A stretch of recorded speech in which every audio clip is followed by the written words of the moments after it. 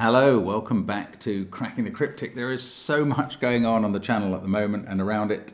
The latest item is a mini hunt by Jane Street that Simon solves in a video today, and it took him over 2 hours. It was very interesting having tested it and spoken to Jane Street about some of the things I thought needed just a little bit of work. It was very interesting to watch Simon have a go at it and see some things that he found much more straightforward than I had found, some things that he found much harder than I had found. And you will have the same experience, I think, if you watch him have a go at that. It was very interesting. It was kind of New Year themed hunt, and it is great for a new year. Now, what else is new this year? Well, us being in a Numberphile video. So Numberphile today released the second half on their channel of their filming of Simon, and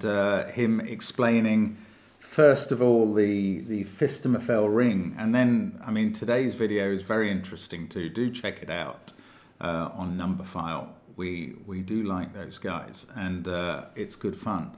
What else we got going on? I mean, there's so much. We should be streaming at some point, although I'm not actually sure if that'll be this week now. It might be next week. And on Patreon, we've got All the Fun of the Fair, our monthly hunt. Give that a try. There is a negative restriction in one puzzle, and that is going to matter today in the puzzle we're going to do today. And also on Patreon, Simon solves the Cogito's New Rikabi roller coaster puzzle. It's brilliant. Give it a watch if you've got another 2.5 hours to spare. I know, I'm recommending things that take a lot of time. If you want to space your time more gradually, get our apps. They are available on the links under the video, along with Sven's SUDOKU PAD and our merchandise. But the first link is to this puzzle, a debut by Lurkane, I'm going to say. And the reason I'm doing this is because we had a snow flurry here in the UK yesterday. And this puzzle is based on a snow flurry. You can see all the snowflakes falling in it. The rules are very straightforward, but the puzzle is probably not. Normal Sudoku rules apply. That's 1 to 9 in every row, every column, and every 3x3 box. Digits separated by a white dot are consecutive. So those two digits could be 1 and 2 or 7 and 8.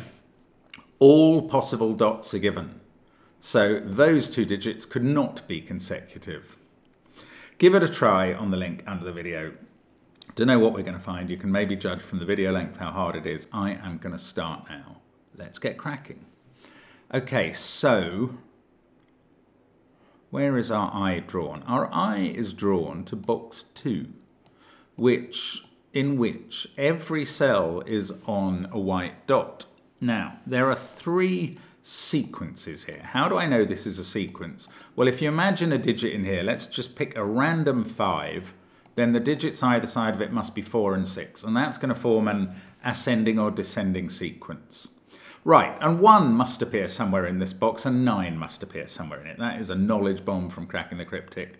But the point of it is that wherever 1 appears, it's going to be in a 1, 2, 3 sequence. Wherever 9 appears, it's going to be in a 9, 8, 7 sequence. The other sequence is going to be 4, 5, 6, and this central string of characters is 2, 5, and 8, therefore.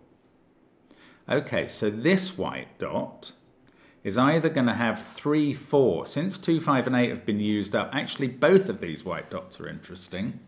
They're either going to be 3, 4 in one case, and well, they are going to be 3, 4 in one case and 6, 7 in the other. So 1 and 9 in this row go in here. And this digit must be 2 or 8. Okay, I think we probably have a decision to make in this puzzle. I'm now beginning to see this as a puzzle where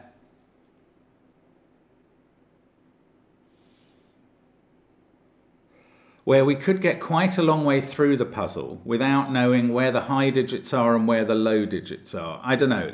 I'll hold off on that, but we might be going to placeholder digits in this puzzle. Right, this is either 3, 4 or 6, 7. And this is a kind of U-shaped sequence of dots. So These two are either bounding the 3-4 and they're 2-5, or they're bounding the 6-7 and they're 5-8. So there's definitely a 5 there, and we've got a 2-5-8 triple, which is a bit of a surprise.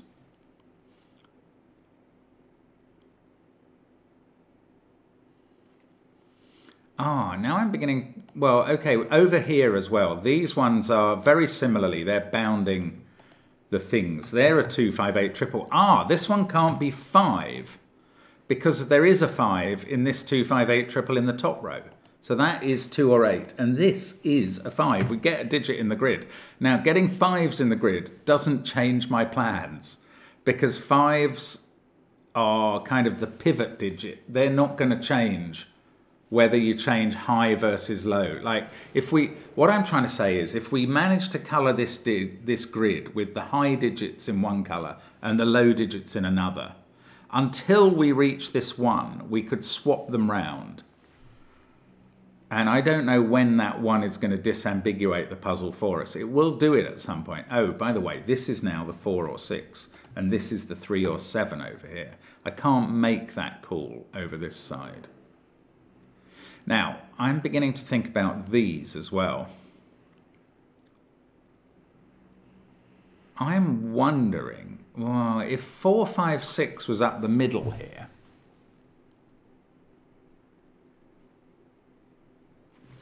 if 4, 5, 6 was up the middle, you'd have a 4 here and a 6 here, or the other way round. That 4 couldn't be next to 3, and that 6 couldn't be next to 7.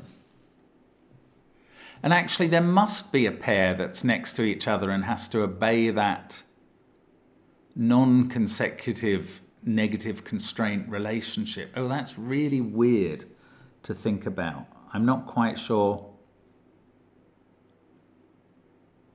See, I am very tempted to go placeholder here and deem that this is low and be prepared. I'm not solving the puzzles, so I'm thinking, what if I put a 4 here? Because that will make it much easier to visualize what happens in the rest of the puzzle.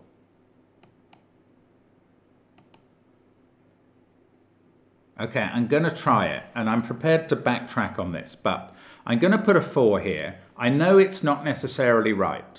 I am prepared, when we find out, say, that it's wrong, to swap all the low digits for their equivalent high digits, to swap the 4 for a 6 and so on. But I don't know. I have to make a choice, and this is going to make it easier to see what's going on. So then we get a 5-8 pair here. This is clearly a 6-7 pair. This becomes a 2. We know the 2 is connected to a 1. That's a 9. The 1 may not be next to a 2. The 9 may not be next to an 8. I think this is going to clarify how we solve the puzzle, and I might be wrong, but look, up here we know that 1 can't be next to 2 because of the negative constraint. So 1 is down there somewhere. 8 can't be next to 9.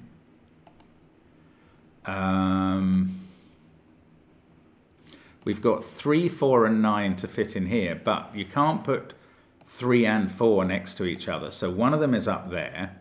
You can't put 3 next to 2. I mean, it is weird, but I think this is a way of doing the puzzle that allows us to make some progress. This is 6 or 7, and I don't see how to tell which. The trouble is, if this then doesn't... See, I'm not allowed to use this 1, by the way, because that might be effectively a 9 in the version I'm doing. So I'm not allowed to compare that 1 and draw conclusions because I'm using this placeholder method, which we do sometimes, I don't want to say resort to, but we do sometimes use for clarity. Let me put it that way. Right, we've got a 4-cell sequence here. We've got a 3-cell sequence there. It's going to be difficult to take these down the grid. That is the issue. This box is quite interestingly populated with snowdrops. I don't know. Maybe this is just going to falter. Now that's 2 or 5. So these are either a 1-3 pair or a 4-6 pair. This digit cannot be a 6 because it would either be next to 6 or next to 7. So therefore this can't be a 4. Now, if that was a 3, this couldn't be 4.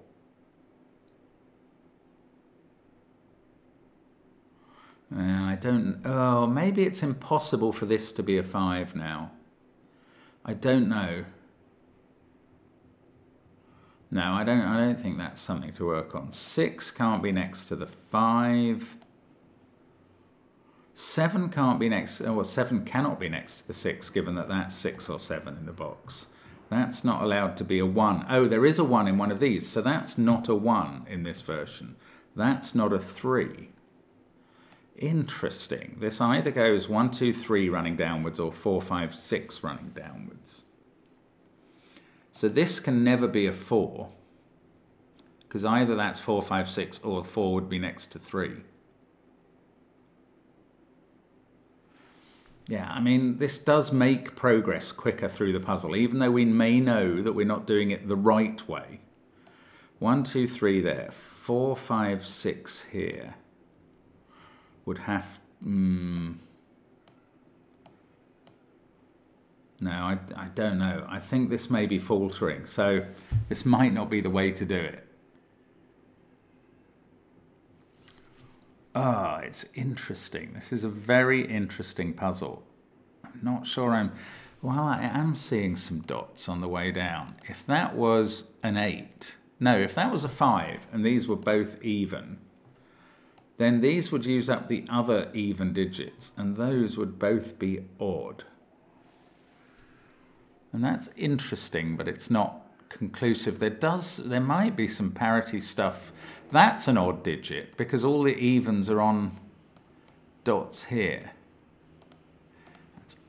Okay, I was going to say that's odd, to find an odd digit. I'm using the two different meanings of odd there. Then there is one even digit there. These dominoes, I don't know. That's really weird. I just don't know quite how to deal with the puzzle at all.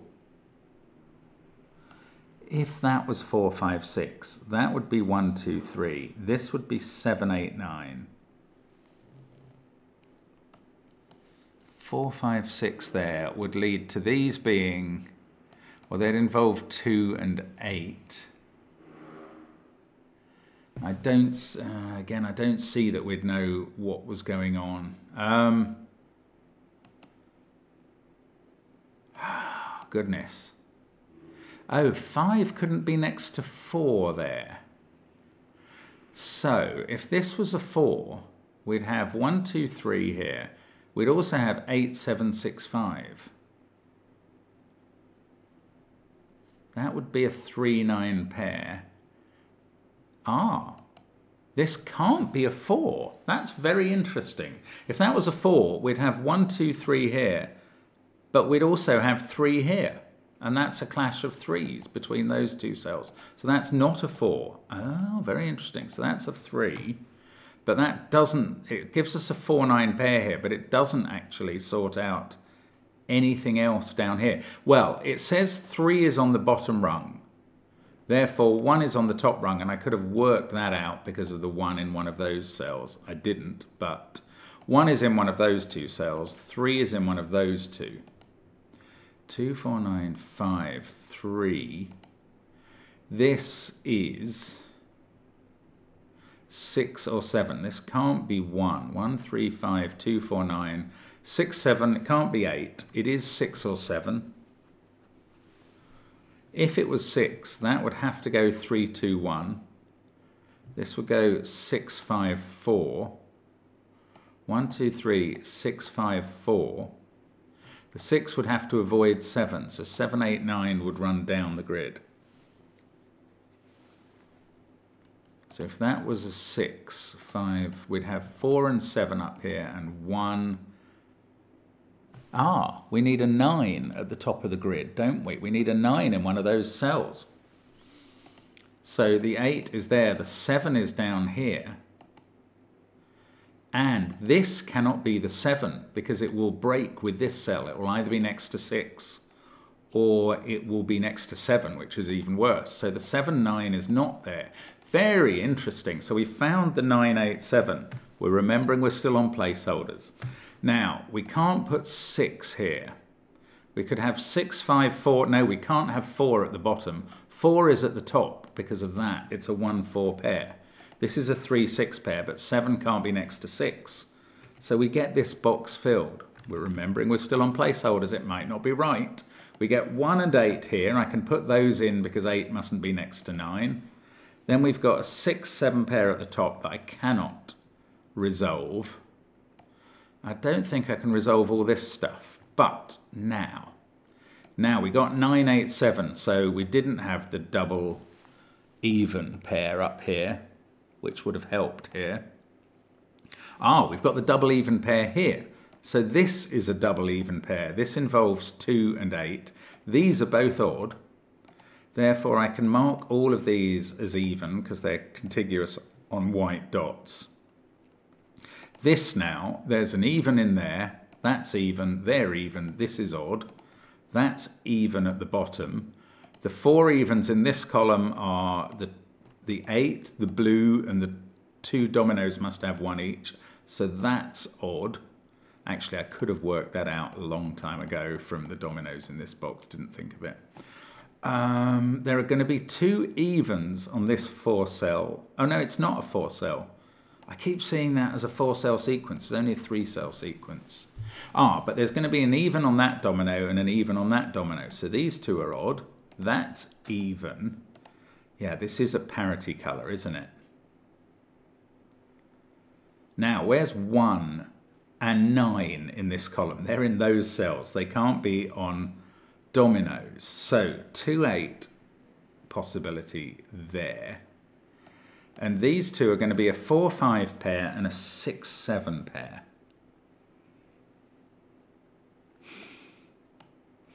We can't have 1 or 9. No, that's not interesting. These involve 2 and 8.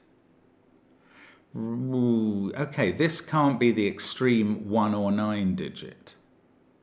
Nor can this. That's very interesting. In this column, where do the 1 and 9 digits go? They don't go here because they'd be in the middle of a sequence, and that's impossible with 1 or 9. They don't go here because the orange...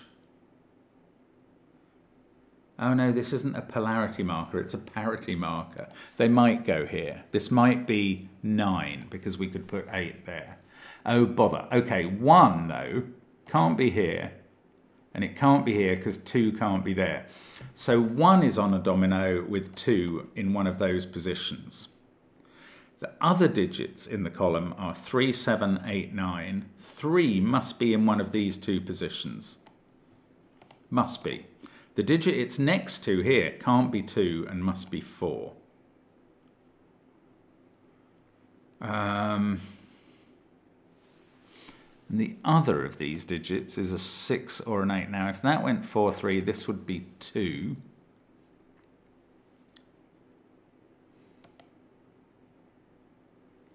What does that do? Not sure. Not sure which of these dominoes has a 4 on either. 4 and 6. And 2. Ah, this can't be a 2 because 1 and 3 are gone in column 5. So that is 4 or 6. This is 5. This is odd. So it's 5 or 7. Can't be 3. Does that do anything for this, which has a 6 or an 8 on it? No, it doesn't say it can't be 6. I mean, it nearly does, but it doesn't quite. And does that have to be 9? No, because this could be a 9-8 domino.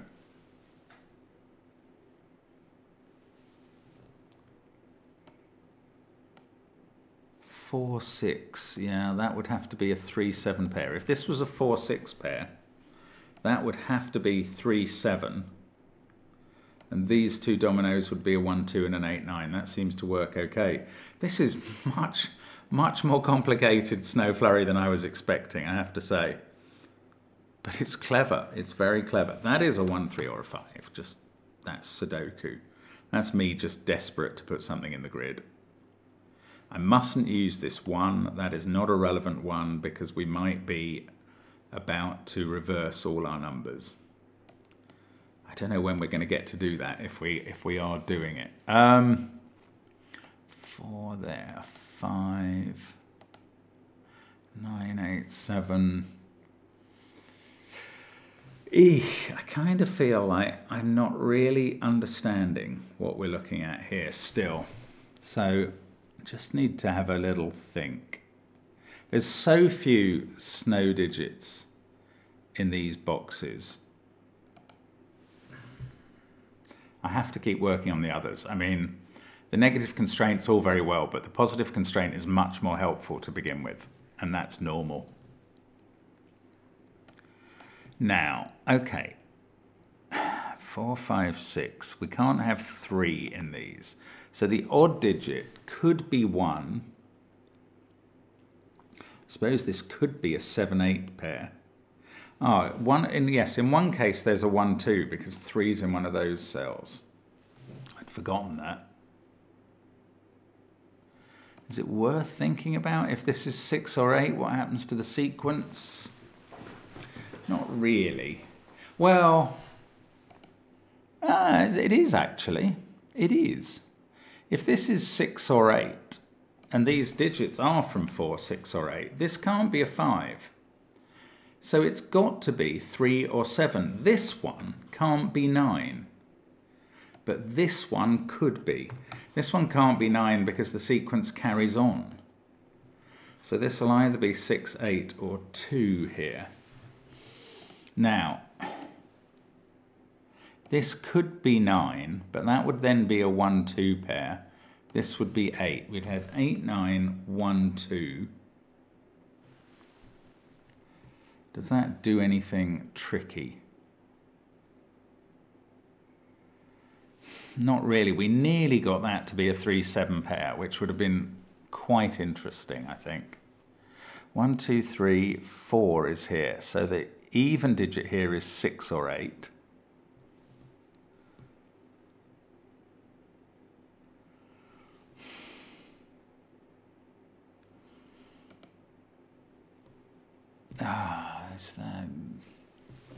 I'm wondering, I'm probably missing something now with the negative constraint because I kind of think I've studied all the things that are possible with the positive constraint. That might be hubris. I mean, these cells are a 4, 5 pair and a 6, 7 domino. That's what they are. So this is either a 4, 5 domino, and that would be 3 or 6, or it's a 6, 7 domino, and that would be 5 or 8. That's far too many options. Very disappointing. However, right, if this was a 6, 7, this is a lovely question. If this was a 6, 7 domino, where would 4, 5 go in this box? Can't go there by Sudoku. It would go here, and it would need a dot. That's no good. So that is the 4, 5 domino. This is the 6, 7 domino. This is now 3 or 6. We also need a 4, 5 domino down here. Now, they could be on the domino. We need a 4, 5 pair down here. That is not the same as a 4, 5 domino.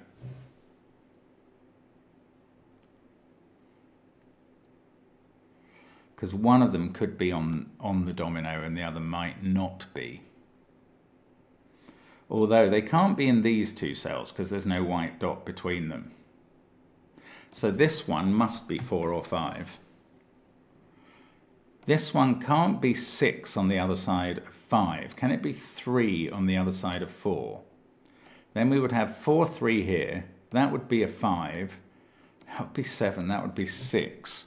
That won't work intriguingly. Right, for this not to be 4 or 5, the only way it can be is for it to be 3, with 4 there and 5 here. But that won't work. 5 mustn't sit next to 6, so this would be a 5, 7 pair, breaking that cell. So this is not a 3, it can't be a 6, it must be 4 or 5 as well. We've got another domino going on. I mean, a little unsurprising, but it's hard to prove. This cell, I want to say it's a 3, but I think it could be 2 or 8 as well. 4, 5, 1, 9. Ooh, can this be 7? Then this would go 7, 3, 4, 5. Oh, this can't be 9. That's been obvious for ages. Ah, negative constraint. It's so hard to see. 9, that's huge, I imagine. That can't be 9. This can't be 8. Now that's a 3-7 pair, which I was very keen to prove earlier. Maybe it's not quite as powerful as I thought it was then. After all, now one of these two is an 8.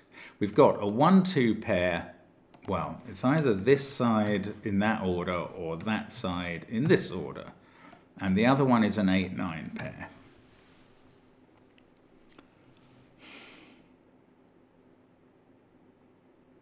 Oh. I just ruled out that from being 1 because of this. I'm not allowed to use that because I could be going the wrong way round. I'm allowed to use that one, which is a deduced number. But this could be a 9, this yellow cell. I must remember that. It's very hard to remember.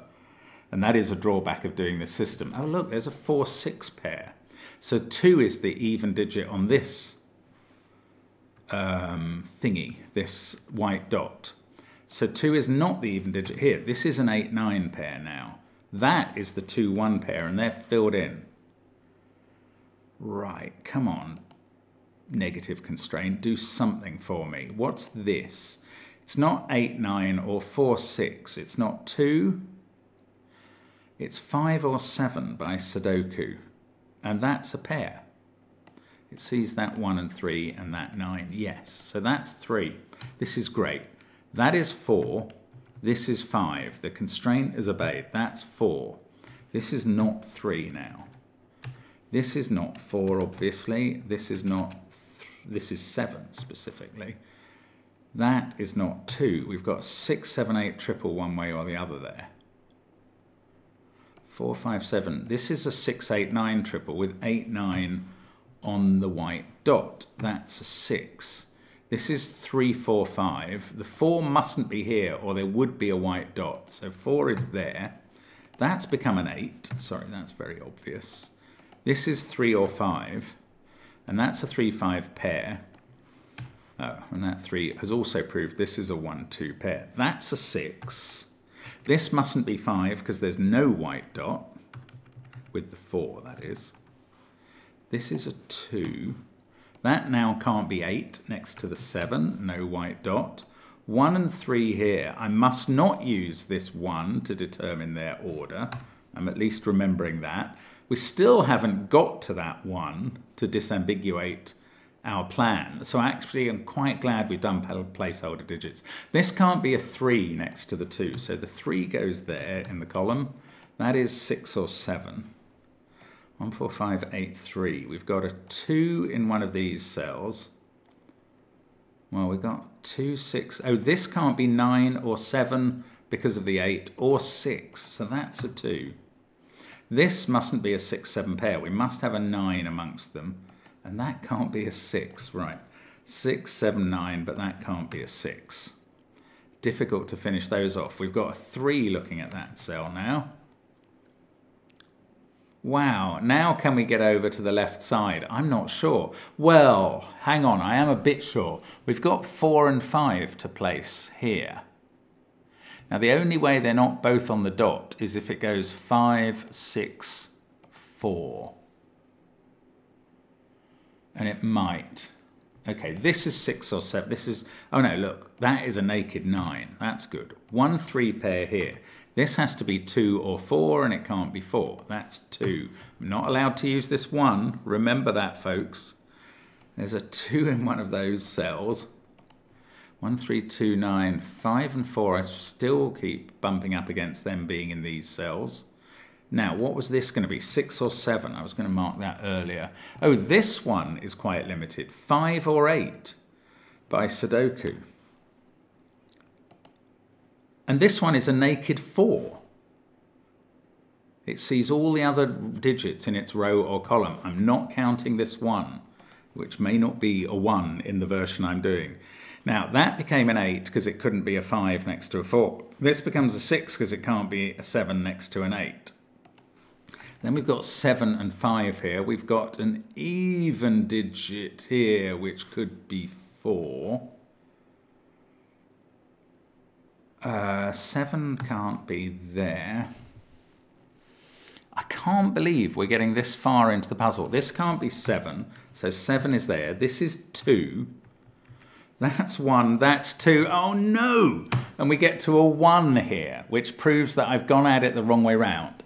Which is good in a way because it shows you that in the placeholder method you're then going to have to switch the digits. So what I'm going to do, I have to now assume this 1 is a 9 and I should be able to finish the puzzle wrongly.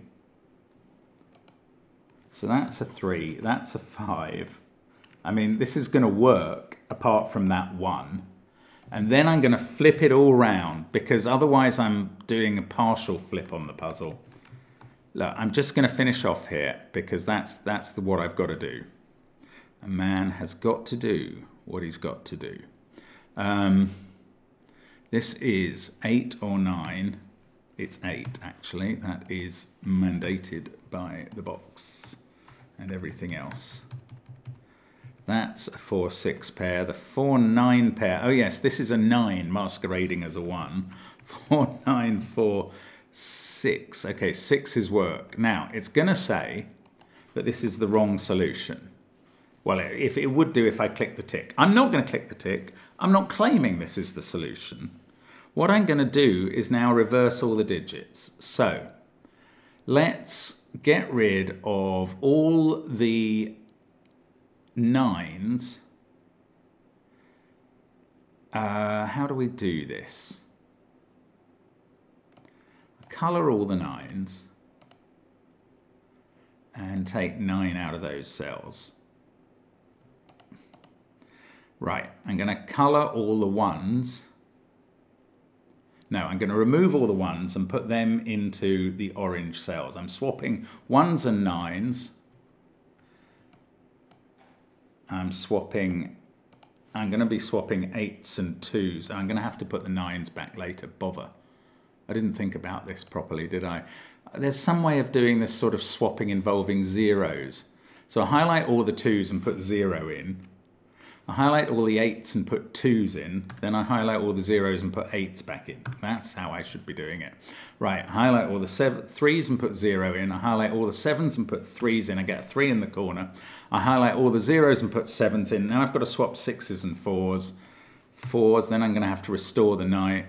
That was not the way to do it. Put 0s in. Then 6s in the 4s spot. 4s in the 0s spot. Now I'm going to have to go back through all the... Let's first of all get rid of orange colour. Let's go back through all the blank cells, putting 9s in, and this is the solution to the puzzle. And there may be ways to do that without using placeholders, but it's a good way to do that sort of puzzle. That the 1 is here to disambiguate the whole puzzle. Otherwise you could subtract 10 from every digit and it's fine, as we found.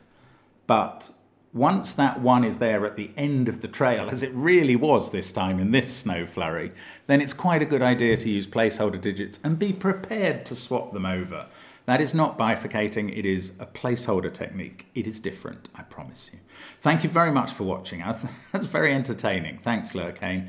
And we will see you again tomorrow for more Sudoku fun. Bye for now.